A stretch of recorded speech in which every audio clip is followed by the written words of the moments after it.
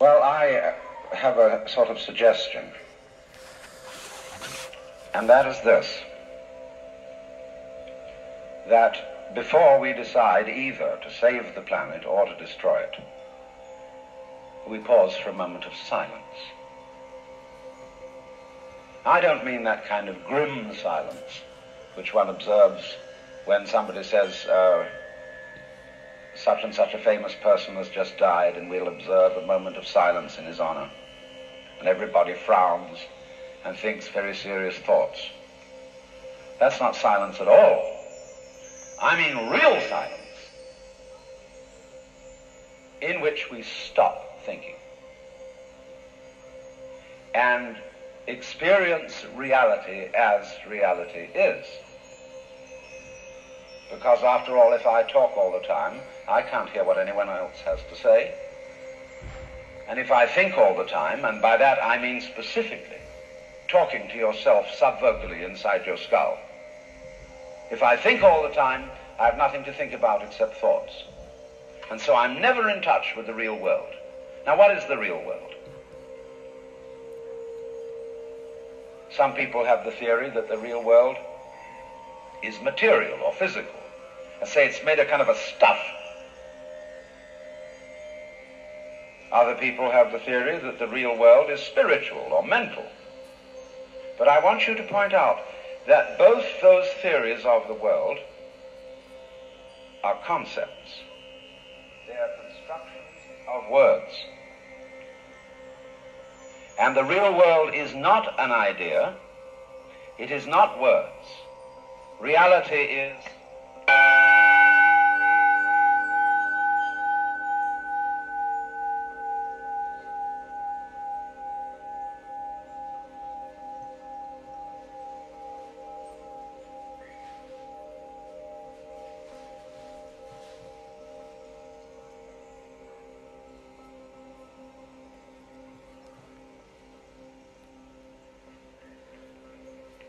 you'll find, therefore, that if you get with reality, all sorts of illusions disappear.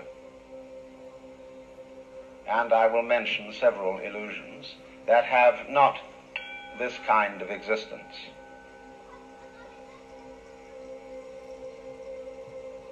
Let's begin with some very down-to-earth ones, like money.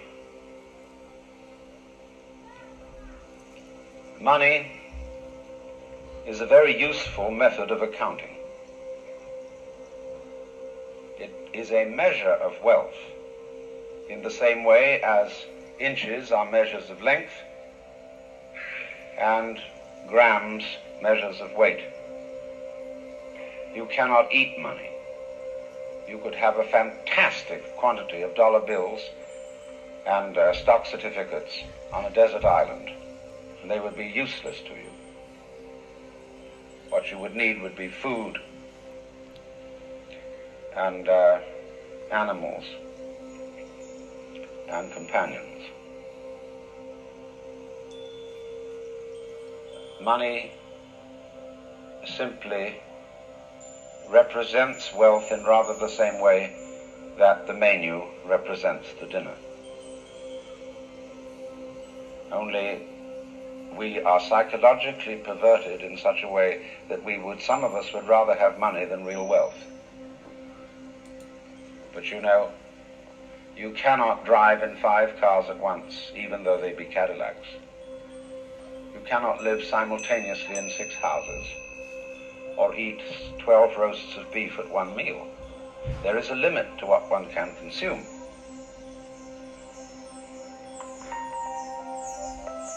So that's one of the sort of confusions I'm talking about. Another is that we confuse ourselves as living organisms with our idea of ourselves. That is to say, with a conception of myself which is called the personality or ego.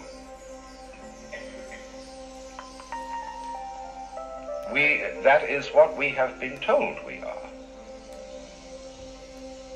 And it's an extremely crude and limited conception of oneself. of the actual, unique living organism. And we get unhappy because we're thinking of ourselves in this way, because we think, well, gee, I'm going to die. I once talked to a woman who came to me and said she was afraid of death. And we went into it in a long conversation. I said, what are you really afraid of?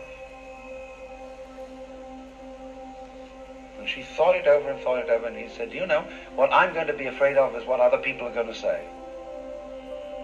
They're going to say, poor old Gert, she couldn't last it through. Because you see, who you think you are is entirely dependent on who people have told you you are. You're not that. Then another thing that bothers us is time. Most people nowadays say, I have no time. Of course you don't. Because you are not aware of the present. You know, the present is represented on your watch by a hairline that is as thin as possible, as is consistent with visibility. And so everybody thinks the present is, instead of,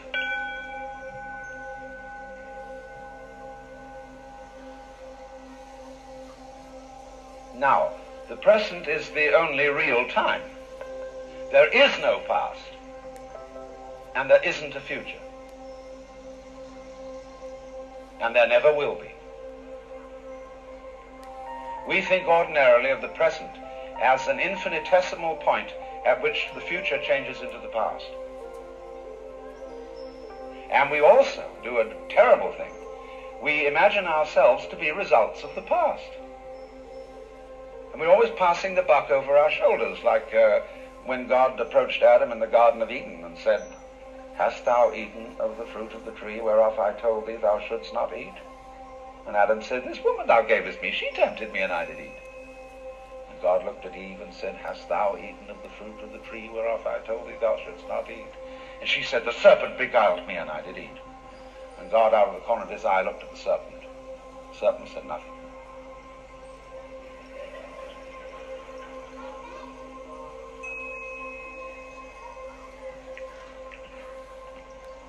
So you see, we're always passing the buck. And don't realize that the past is caused by the present, as the wake of a ship flows back from the prow. Now, the wake doesn't drive the ship any more than the tail wags the dog.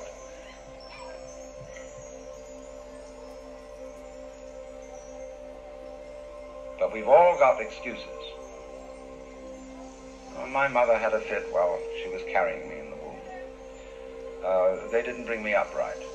And then they go to the mother and say, how is it that you could have been so irresponsible with your children? And she says, well, it was my parents who didn't bring me up right either. And so everybody passes the buck. But the truth of the matter is, it all begins here. This is where the creation begins. And you're doing it and won't admit it. Because, of course, you're all God in disguise. Jesus found that out, and they crucified him for saying so. Because the Jewish people had a sense of God as the cosmic king, the boss. It was modeled on Pharaoh, on Cyrus of Persia. The King of Kings and the Lord of Lords was Cyrus's title. Kyrie eleison means Cyrus have mercy on us.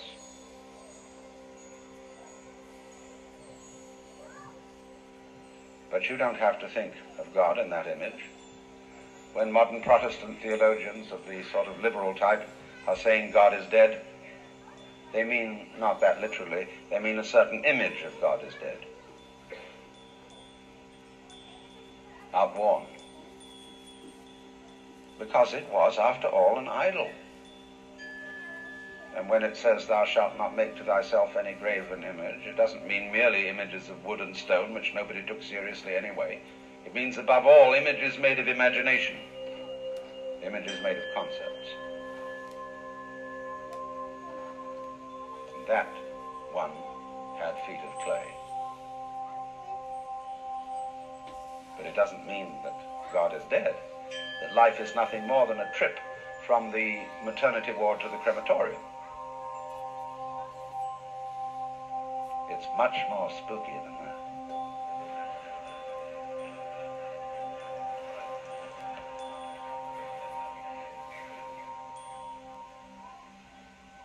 Much more wonderful.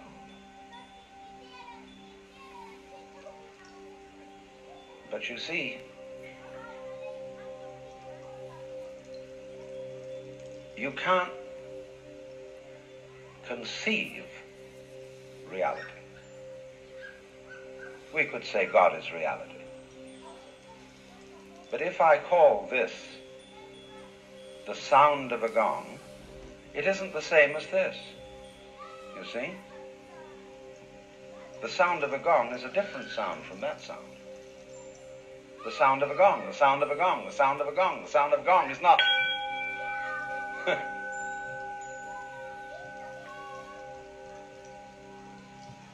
So then, there is practiced throughout the world, rather more in Asia than here, although always by a minority of people, a discipline called meditation, which is to get in touch with reality. The word meditation in English doesn't have quite the same meaning, because when we talk of someone meditating, we think of deeply pondering about something. When the Orientals are asked, what do you meditate on? They look slightly puzzled. We don't meditate on anything. We just meditate. In Sanskrit it is called jhana. In Chinese it is called chan. In Japanese it is called zen. And it means, very simply, to stop thinking. Temporarily. Not again that thinking is something bad,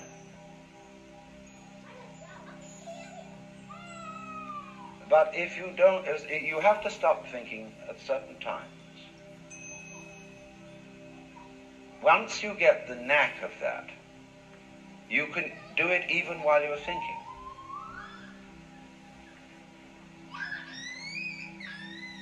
So you can be a scholar and practice meditation. This is not an anti-intellectual point of view. I imagine that most of you here are either in college or college educated. And the foundation of the intellectual life, good scholarship, requires that you meditate. But in saying that, I have got myself into a linguistic trap.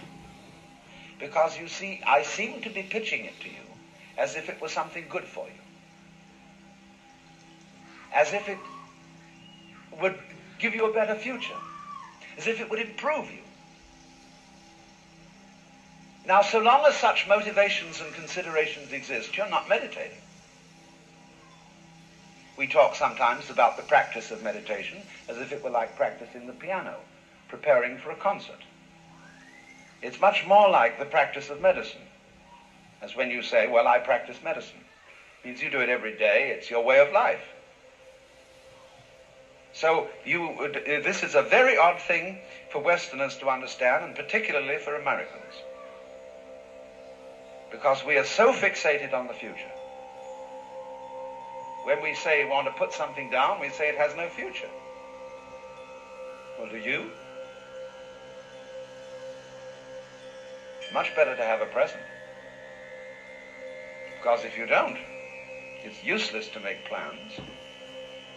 Because when they work out, you won't be there to enjoy them. You'll be thinking of something else. So this is one activity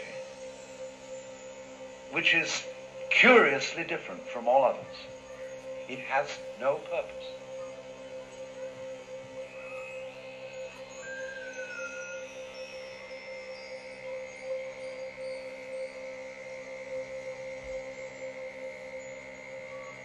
It's rather like music or dancing in that respect. Why do you listen to music?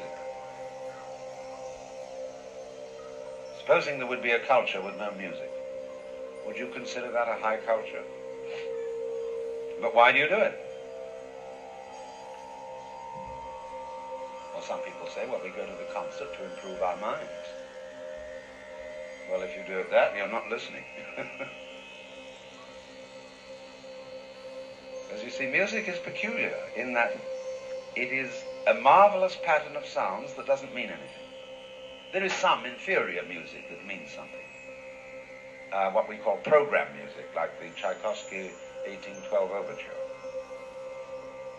or some of Debussy's perpetrations, such as the Englutted Cathedral, where it's creating visual pictures, or imitating natural noises, the beat of horses' hooves, or rollings of military drums, and the sound of the waves, etc. Just imitation.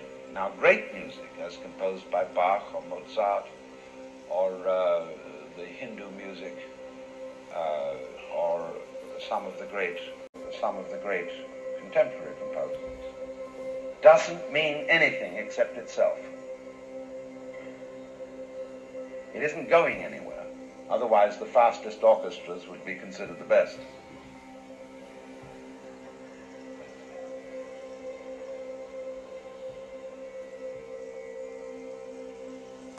So we, in music, become centered.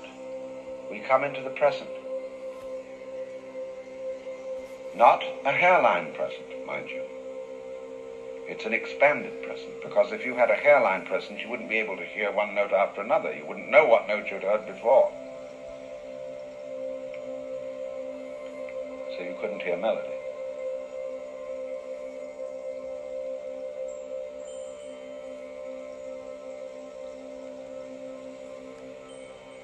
But in this, you are released into reality. That's why it is said that the angels in heaven have harps, and why they circle the throne of God and sing Alleluia, Alleluia, Alleluia, which, although it does mean hail to the Lord, doesn't really mean anything. When you really get swinging with an Alleluia, it's just Alleluia. You don't think of the meaning of it, you see, because you can't think of the meaning of God. What does God mean? What is God useful for?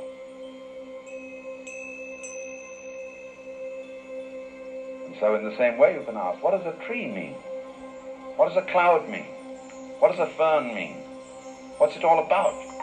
Well, we've got on all kinds of weird theories that ferns exist in a certain way in order to propagate themselves. Like birds do all this thing in order to lay eggs so that more birds come out. And the whole point of that is that there shall be more birds still. This is a purely engineering approach to life.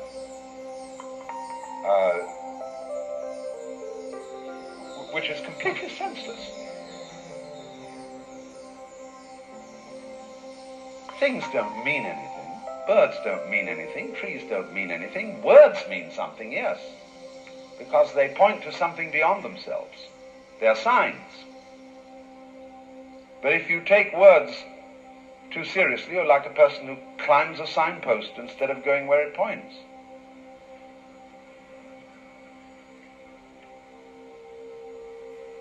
And so if you suddenly say, but my life has no meaning, you're identifying yourself with a word. And that's what we do. If I would identify myself with Alan Watts, that would be identifying myself with a concept, with words. In a rather complicated mess of words, to be sure. But still, I would have made that mistake.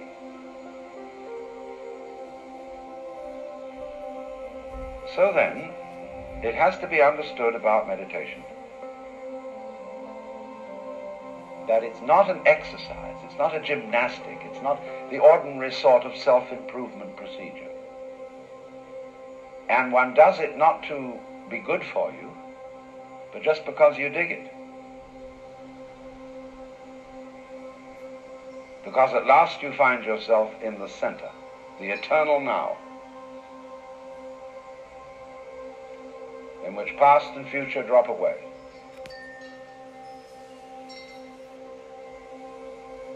In which divisions created by words drop away. Can you point to the division between my 5 fingers? Can you, in other words, touch the difference between them? Can't be done. Because the difference is conceptual. True, they can all move independently, but only because they are one with the body. And the body is one with its environment. You cannot separate those. It's like bees and flowers. Where there are no flowers, there are no bees. Where there are no bees, there are no flowers. They look very different, but they are essentially one organism. The head and the feet look very different, but they are parts of one organism. Not really parts. Parts is a mechanical word. Like got any spare parts? The organism doesn't have parts, it has features. Now, there's not very much point in merely talking about this. You can understand it only by doing it. And I'm sorry that our facilities do not allow you to sit on the floor and to get a sort of in the right relaxed, awake position. But before we go into that, I just want to know if there are any questions, if I've made myself clear, and if there are any of you who find me utterly unintelligible. So if you wave a hand at me, I'll recognize you.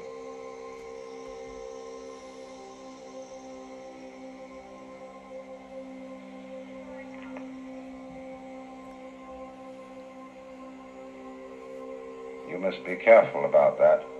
You cannot smooth rough water with a flat iron. So don't try not to think. You just allow your thoughts to do whatever they want to do, but you listen to them like you listen to birds chattering outside the window.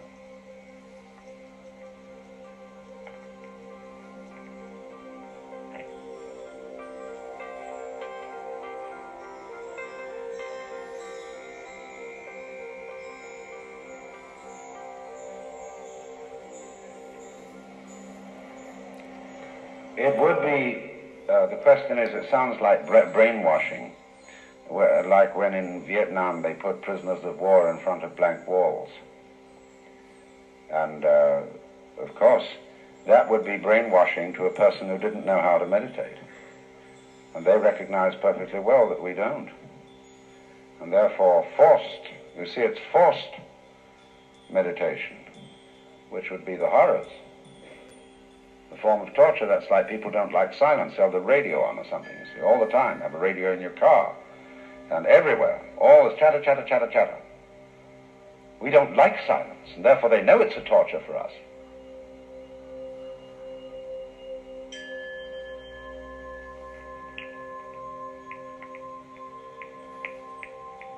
It is for them, for that matter, too.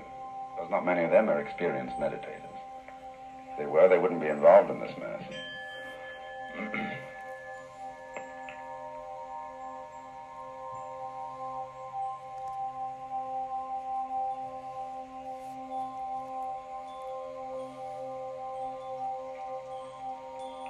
Yes. Yes.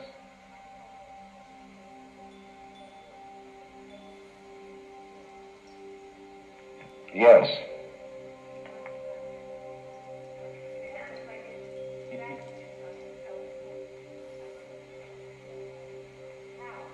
Well, now, you see, you've got to realize that we think of the world largely in terms of Newtonian mechanics.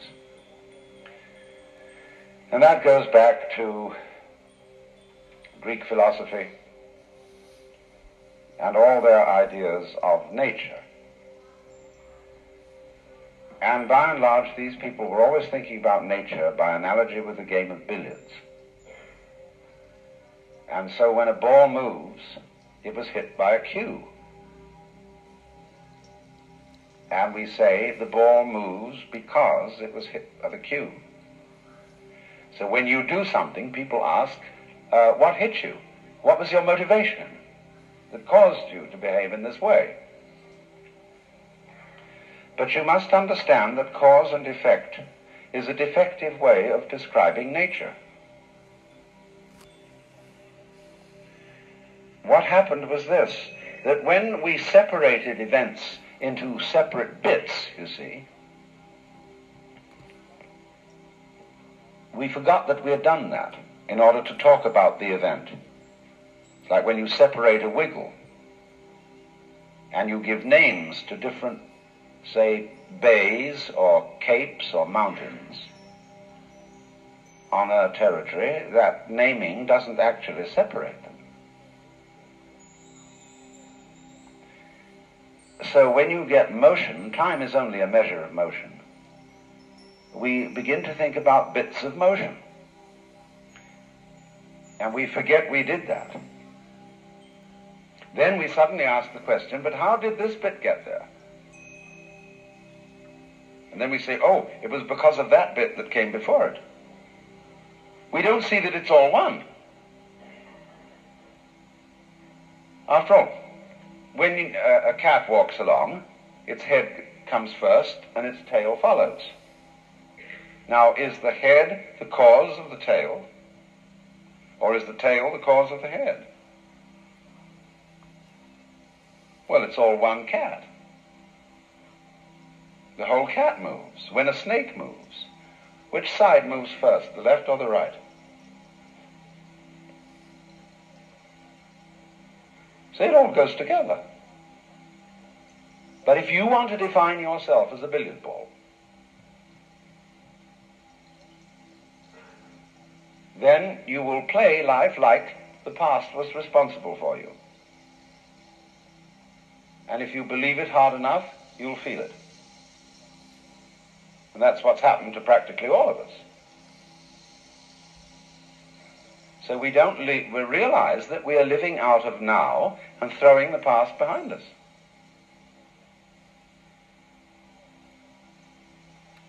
Yes, in the back.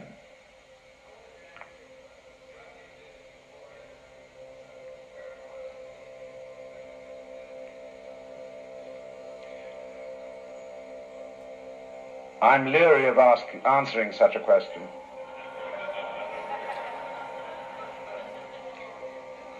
Because I seem to be living in an area where there is incomplete freedom of speech. Yeah.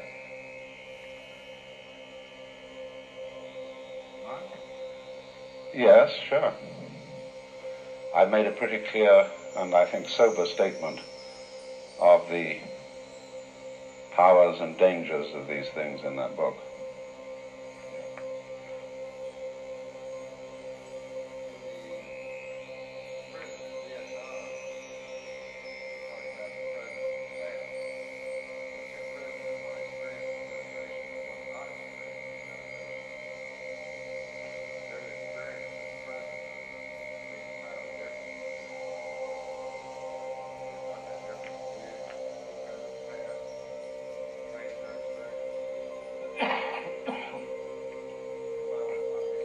No, it is due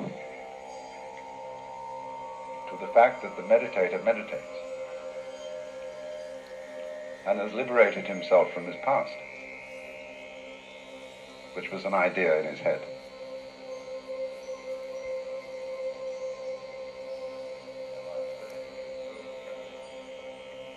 It's a little bit like that, but language is so structured that I cannot talk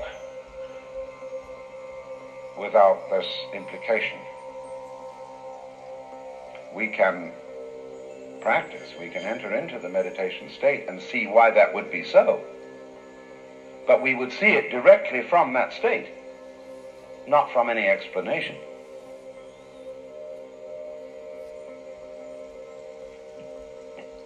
Yes, sir.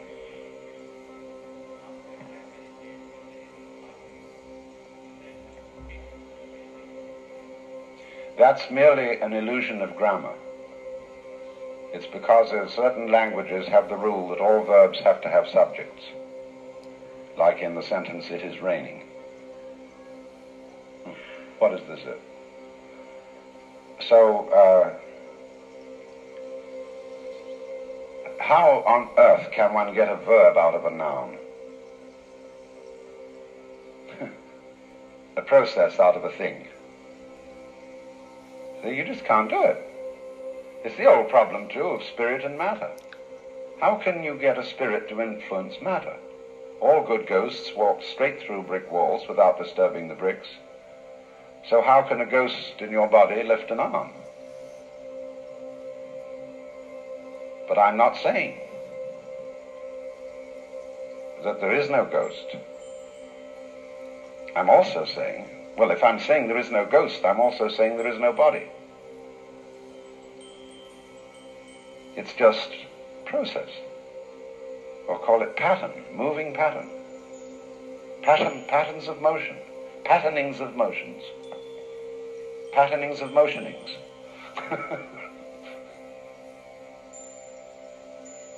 So we are always, you see, language keeps creating ghosts. And like the lightning flashed. Well, obviously the flashing was the same as the lightning. So we divided a single process into two pieces. One something called lightning, which does something called flashing.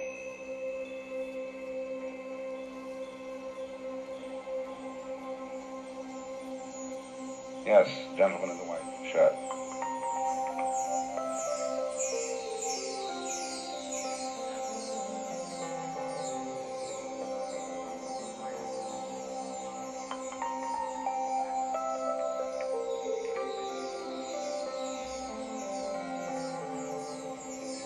Yes, it is, of course, possible to meditate without intending to do so. But it's also possible in retrospect to realize that you were meditating. You don't lose the faculty of discursive thought. You don't get your mind permanently wiped out in that sense. You still remember your name, address, and telephone number, your social security number, and who you're supposed to be and what role you're supposed to be playing, but you know that's a big act.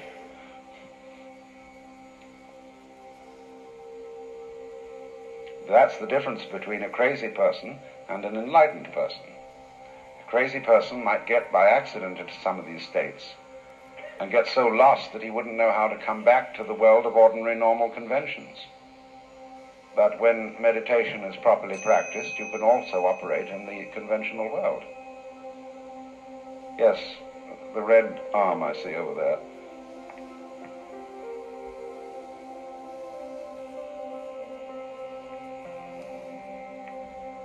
Does the concept of will fit in? Not really, no. I will try to show you practically why it is an unnecessary concept. How you can have far more energy without using your will than you can with using it. See, the will implies a separation of man and nature, and therefore we ask the question, do we have free will or are we determined? That means, are you a bus or a tram? And both concepts are off the point, because both of them presuppose a fundamental separation of the individual from the universe. Does it kick you around or do you kick it around? And if you think in that way, you lose energy. Just as my finger would lose energy if I separated it from the hand. Well, now look, we're going to take an intermission for 5 minutes.